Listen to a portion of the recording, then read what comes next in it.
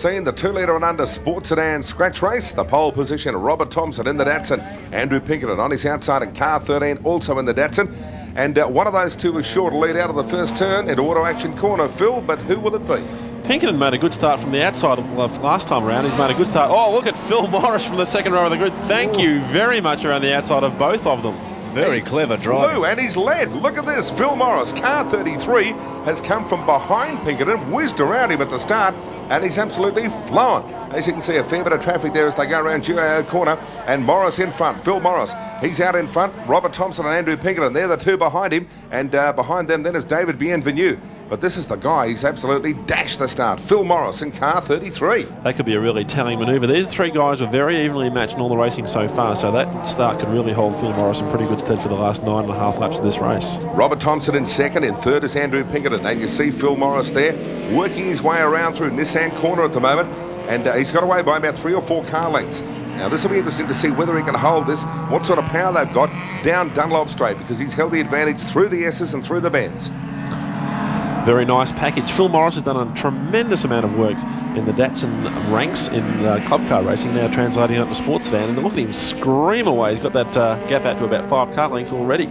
There he goes through the Motorsport News S's. Well, they do take this class very, very seriously. Phil, I was talking to Robert Thompson yesterday. He actually puts a camera in the back of the car, films himself, looks at it and see what he's doing wrong and what he's doing right. Topping the rise and down towards auto action corner yet again. Phil Morris with the wipers going full bore.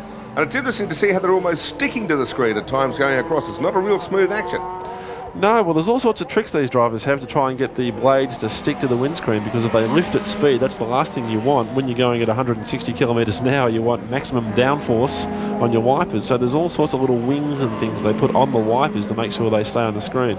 You can see the volume of water coming up as he goes through the S's there and around through the sweeper, and the water just spraying up everywhere from Phil Morris's car up to the top turn, Penrite corner. Now he'll come back down around to Nissan corner, throw a left here, then another right at Suzuki, and he's into Dunlop Straight yet again, and things looking good for him. He's been there from the outset, and really apart from a couple of times when Robert Thompson's got right in his hammer, he's had a comfortable buffer, hasn't he?